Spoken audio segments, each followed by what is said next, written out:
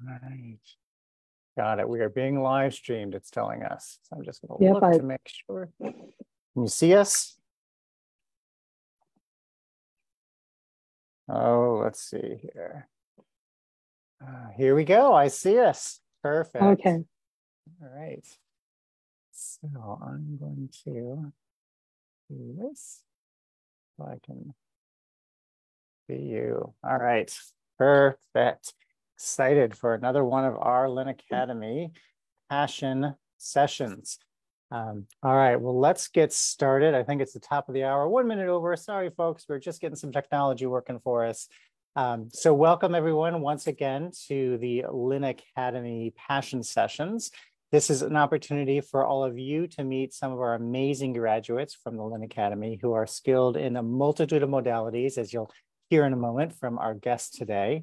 And our intention here, our goal here is just to inspire you, right? We want to share our passions so that you feel inspired to follow your own passions, follow your truth. Denise Linn, who is the founder of the Linn Academy, and we are all so strongly connected to, always tells us to listen because the soul loves the truth. And so the more we're able to kind of listen to what our soul wants, the more we're able to then to kind of connect in a very authentic way to our soul, the more we're able to live the lives of our dreams.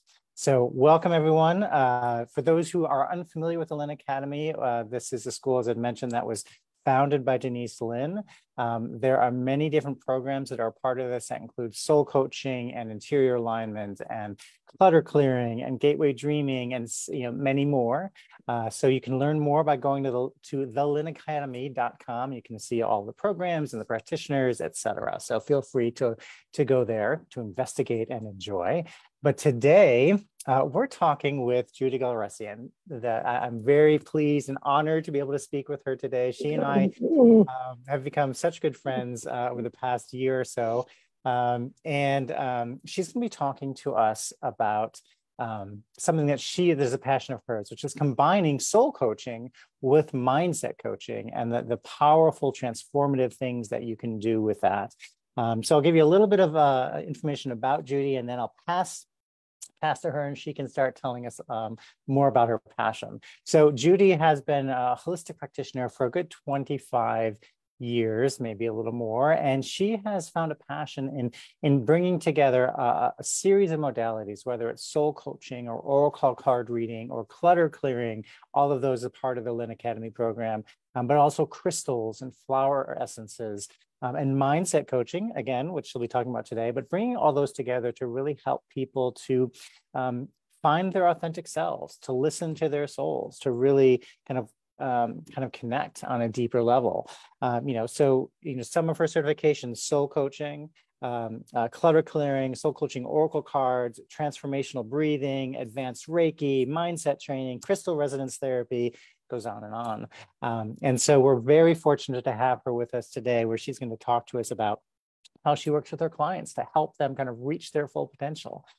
So with that being said, I'm going to pass it to you, Judy, and if you can tell us a little bit about kind of you and your background and this passion of yours.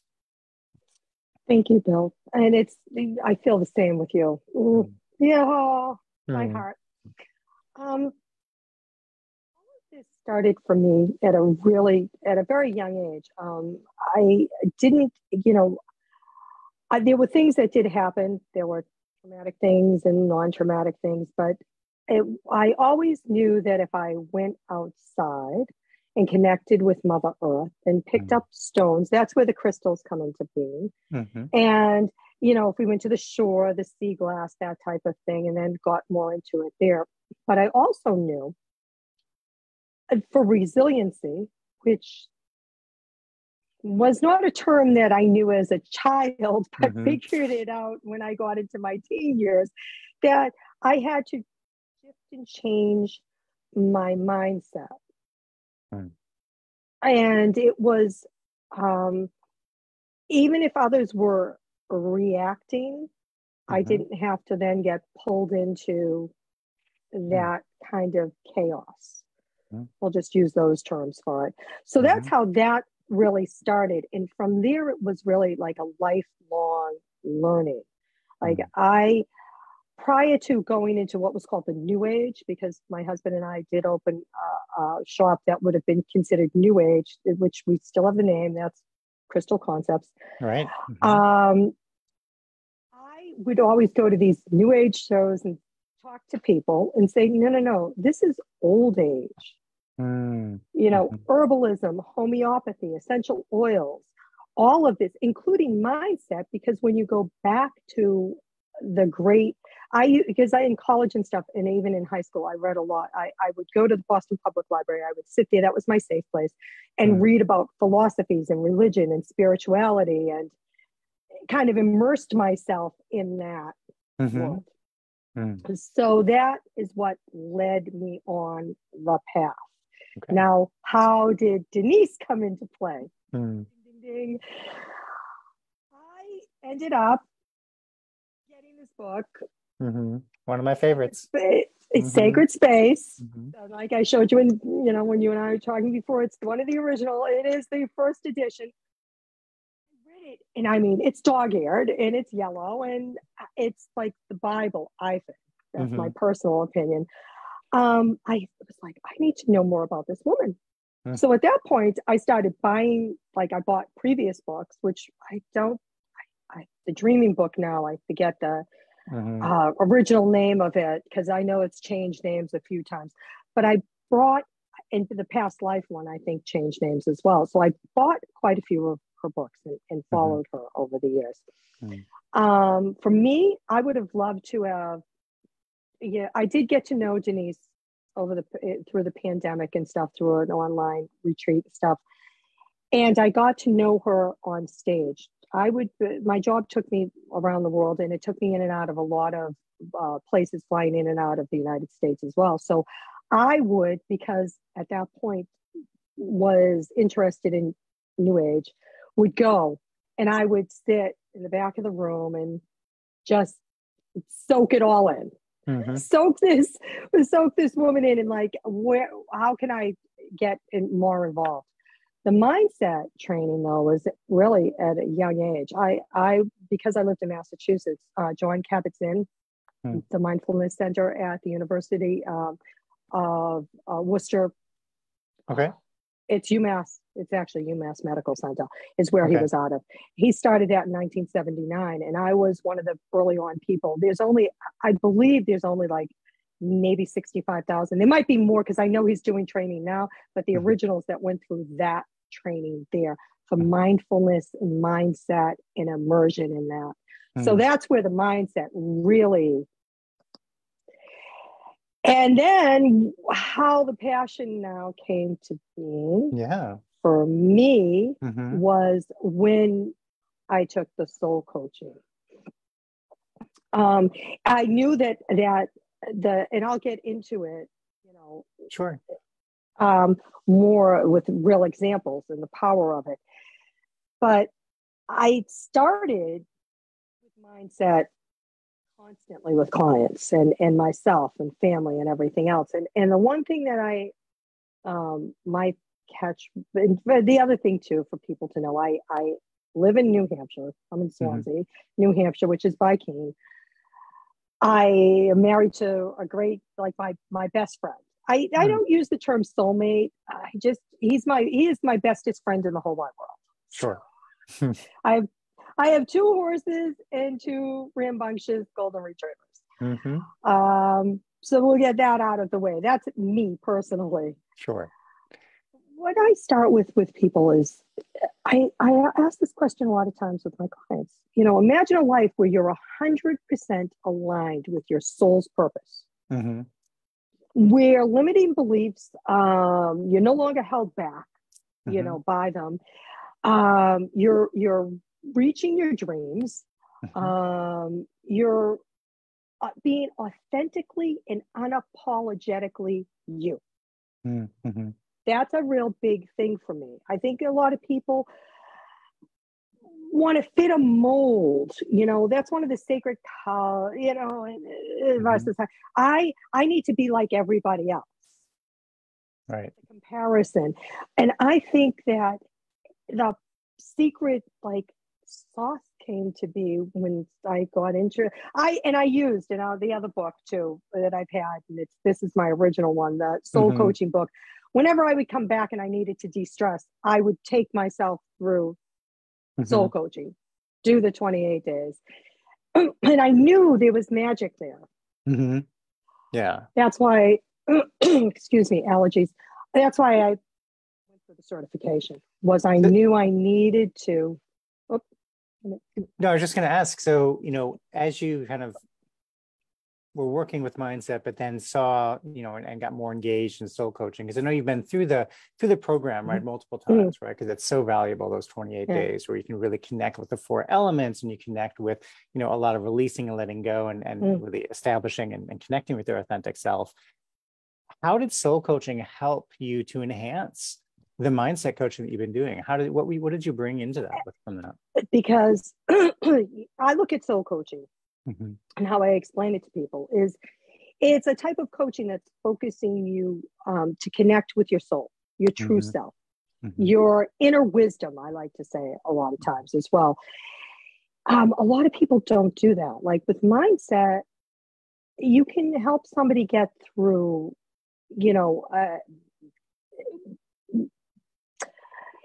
we'll take, for instance, I have a client, totally feared out, freaked out, didn't want to speak in front of people. And this is a person that was a CEO of a very large company and was going on a TED Talk. Oh, wow. Okay. So I had to take him through this whole thing. And where the soul coaching part came into it was releasing that past trauma. The mindset was great because I said to him, let's, how would you feel? How is it going to be? How are you going to, and all the affirmations and all of that changes. But how would you feel? Close your eyes. How would you feel? And everybody is sitting on the edge of their seats, just hanging on your every word. Click. Thankfully, I had the soul coaching in my back pocket. Right. And said, do you want to, I know that you're very analytical. And what I did is I took that and got into the why. Why, using meditation, using the nice questions that I didn't think of with mindset. Right. I mean, I learned them through the soul coaching, and it was a trauma. It was something that when he was a young child, he had a little bit of a stutter. He got over it. He would never ever know it, but he got so bullied and made fun of. And I mean, think about how traumatic that is when you're in preschool, in kindergarten, and in first grade. Absolutely. So and it was funny because he totally broke down and was like, I never even thought about that. Right. And he rocked it. Yeah, that's great. That's fantastic. So when you ask about the I call it the power of mindset coaching, because you have that power, because it's the way we change the way we think. Right. Okay. Coaching and how we perceive, and it's not even changing the way we think, it's how we perceive the world around us. Okay. A lot of times people perceive things that really aren't there. It's a perception, but then you have the magic. I call it magic because it is. It's magic. The magic of soul coaching is it's deeper. It's into our spiritual essence. It helps us to reconnect with our true selves. Yeah. And our inner wisdom, our soul. So with using that approach, which I wasn't using I used affirmations, and I was kind of unorthodox. I always had oracle cards of I collected obviously Denise's, and then I have I've got a trunk full of oracle cards because I was a little bit of a, I'm an oracle card junkie. But when you combine because with soul coaching, you use oracle cards. Mm-hmm. You use the clutter clearing, Mm-hmm. meditation, affirmations. Mm-hmm. All of that is just, it turns into this magic. It's like alchemy. Mm-hmm. It's like a synergy. Absolutely. I mean, there's so many tools at our disposal through soul coaching. You know, and it's one of the things that I've always really felt that it was that for me really made a difference, was recognizing that I could trust that wisdom right within. You know, it is kind of bridging that idea of trust, right? So soul coaching is such a powerful way to do that. And so once you combine that with any other modality, you know, sky's the limit, you know? Oh, it is, absolutely. Because mindset training can help people overcome negative thinking patterns. Mm-hmm. You know, like I told you, the fear of public speaking. Mm-hmm. That was a legitimate fear. Mm-hmm. A legitimate, like, Mm-hmm. I can run this company, but, you know, and I can have like board meetings, but that's like in a position of power. Mm-hmm. But then to get into a position of vulnerability Mm-hmm. with looking out at a sea of faces Mm-hmm. was a whole different ballgame. Yeah. And, you know, again, I know I keep on going back to this, but it's connecting. The soul coaching was really connecting with the true self. And you're Mm-hmm. right, it's trusting. We then can take the two and, you know, trust in the process. Mm-hmm. That Absolutely. we're not going to fall on our butts. Mm-hmm. You know, and if we do, off. Yeah. Yeah. And don't let it, and don't let it kick you back.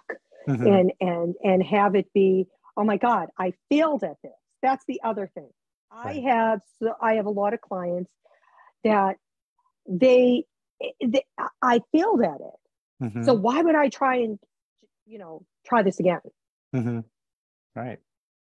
Well, Just a question for you, because I know that you have a lot, you know, a broad selection of clients, right? So you've got clients that are, you know, corporate CEOs, right? You've got, you know, a lot of the business clients. You've got clients who are, you know, people who are well informed about this kind of work, healing and energy work. And that sort of.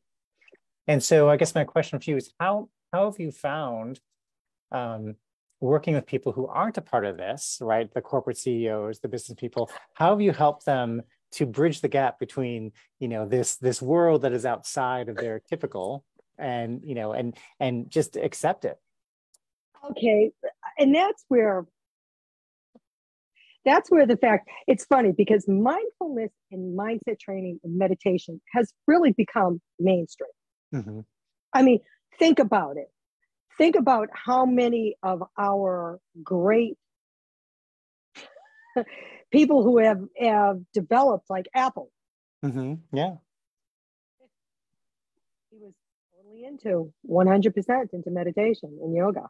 Mm-hmm. I mean, so it's not that much of a far leap. Where it's been a far leap was there are some people that look at this as, ooh, you know, the religiosity, like this is the work of a devil. I mean, I've had somebody tell me that. I did have a corporate person tell me that I was doing the work of the devil.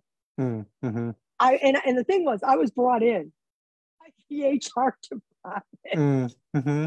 Yeah. And this was not even soul coaching at the time. I did not have that. I mean, I would go to it because I knew it worked for me. So I knew some of the questions, but I wasn't certified. So I couldn't say, I'm going to do this and this, marry the two. Mm-hmm. But I think when you sit down and if you're one-on-one, it's kind, for me, it's easier. I've always felt it was easier in a group session because people in a group session, if you partner them up and they do mirroring and different things, that one-on-one is, you have to go towards their analytical mind and go back for all of the philosophers from years ago. Because every great person And we go back to Roman times and the emperors and everything else. And it doesn't matter where, what country, they always used mindset, mindset and meditation. And whether it was just writing things down, there's a lot of things that have been written, or so when you pose that to a very analytical business type person and say, well, do you use especially now since everybody uses bullet journals, do you use a bullet journal? Oh yeah. Yeah. Do you just use it to put like what you're doing like in work and if they have kids, how you're scheduling your kids? Oh no, I'll write things that just come to my mind. And when you ask them to pull out their bullet journal and say, what's on this? And you'll all of a sudden say, well, you're writing yourself an affirmation. Yeah, that's good. Yeah, because they'll write like, I'm going to go into this meeting and this is going to be a successful meeting because, or they'll talk about their own leadership skills or a growth. The big thing in business is a growth mindset. That seems to be the buzzword. It has been for the past, I think, decade. Sure. So when you go that way, it's very easy. And then I have clients from all walks of life. I mean, I have them from, military, the cashier. I mean, it's just anyone that wants, they've either heard, been referred to me, or when we were doing pre-pandemic, obviously, when we were doing workshops, and I would be invited to different people's shops or places of business and talk about it. But it's just like I said, it's an alchemy. It's magic. It's synergy. It is, and it's amazing to me how soul coaching is one of those modalities that allows you to cross so many of those I guess so many different kinds of clients, so many different kinds of perspectives, because it's not tied right to any one religion. It is allowing you to connect to your own soul, and that's based on your own beliefs, whatever they might be. And that's where this is so useful. I think. I think that I hope that there are more soul coaches out there to really teach this and take people through it. Because when you use it with any other modality, I mean, I'll give you for instance, personal life. Sure. My husband does kitchen design and he has a business in it. And sometimes I'll go in to do measures or go talk to the client for him. And I would take them through clutter clearing because they would say, oh my God, what am I going to do? I've got all this stuff. And I would use clutter clearing for that. And soul coaching really took place. I could then ask a heart-to-heart question and get into like, what do you, most people don't, they'll look at functionality, but what are you dreaming of? What do you feel this room is going to be? What's the spirit of this room going to be? And people will kind of look at you and go, spirit of a room? Because you're talking about a kitchen having a spirit. And then they go, oh, well, it's where the family gathers. And then, you just kind of ask and say, well, what does that really mean to you? And they'll be like, oh, it's the heart. It's where all my love is. We have joy and laughter. And that's where you can bridge it so much with people. I mean, and bridging to, like I said, again, the mindset for me is I'll go into and say, okay, I know that you're anxious about this. Right. Why don't we sit and let's close our eyes, take a few breaths, and I'll ask specific questions there for them. Like, because we'll have known what their family dynamics and all of that is. And it's amazing. It's and it's amazing to me too, when we, when you ask the question in a certain way, and how we've been trained in soul coaching, right? It just allows people to have those aha moments in so many unexpected ways, Oh yeah, I love that. It absolutely is and it's like kind of identifying that limiting belief. Mm-hmm. A lot of us, and we kind of work to reframe them. Mm-hmm. So if it's just this quick one-on-one, you can do that, in a few sessions. Like I would say to people, mindset training is not a one and done. Mm-hmm. That's something that you have to catch yourself at. Like I Mm-hmm. catch myself at it. And there are times when we are not perfect at all. I will sit in my dirty diaper and I will have the wah. Mm-hmm. And then it'll be like, okay, buck it up, kiddo. And Mm-hmm. let's think about. So I think for all of us in the world, we have to constantly, and I hope that with you're doing these series, that more people, and as we all kind of share it and see it, because everybody is coming to the table with a lot of knowledge and a lot of Denise's training. And like you said from the start, the soul loves the truth. I mean, it just, that's our mantra. And I think, it is. It's infused in everything. And using that term soul, it bridges, again, all religions, it bridges all people, it bridges from the highest CEO right down to, I always use this, and I probably will not be politically correct, down to the janitor working in that building. But it goes from the top to the bottom. And everybody, no matter what their upbringing is and what their beliefs are, unless they're totally atheist, I guess, or agnostic, even agnostics though believe, right. And even so, I mean, there's always a way for people to kind of connect with their own kind of their gut feeling, right? Driving them, that sort of a thing. The other thing that I use a lot when I go into I was just at one of my clients, which is a high-tech cyber security firm, and I always say, do you trust your gut? What's your first gut emotion? What's your gut emotion? Because that's what they go by. They're running on there. And then I say, and then we step into it real further from there. And then when and then, like I said, I love to watch the magic when you take like a group of people and you're watching them through a visualization. Powerful stuff. Really cool. Oh, it's very powerful. Absolutely. Well, it's hard to imagine, but we are almost at the end of our time here. Yes, we are. So I wanted to make sure you had an opportunity for those who are interested in learning more about what you do and the services, and what's the best way for them to reach you? The website is up. It's crystalconcepts.com. The services page isn't there because I've got a web person working on it, but it's crystalconcepts.com. And my email is info, INFO, at crystals, or crystal rather, concepts. There's an S at the end of concepts.com.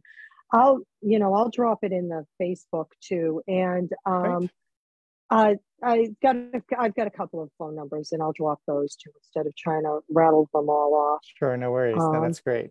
And just for anyone to know, I have right now a waiting list for it. It's not on the website because I do a mailer off of my email list. Anyone wants to jump on it, I'm going to be having a mindset soul coaching, like an introduction, and then I'm going to have a class on it, a workshop on it. So there is a waiting list right now because I'm just trying to, the Zoom thing, I've got to figure out how many people I don't want to overload it. I want everybody to get a full experience. Yeah, absolutely. So great. So everyone reach out to Judy at info@crystalconcepts.com. And she'll put that in the on the Facebook page as well. And for those who are watching this later, feel free to throw questions into the comments, and we'll get back to you with those as well. But I just do want to thank everybody, and Judy, especially you, for being here with us today. But thank you all for being a part of this, for wanting to learn more about the Linn Academy, but your passions, right? What it is that you can do to kind of get that spark going within you to really decide, you know what, I'm going to move forward with this thing that I just love. So thanks again, everybody. We'll be back again next week. So again, we're having these sessions with our experts in the Linn Academy all through this month, next month, and into June. So keep looking for the events that'll be popping up on the page in the days to come. So thank you, everyone, and have a fantastic rest of your day. Thank you, Judy. Thank you. Thank you, Bill. Bye, everyone.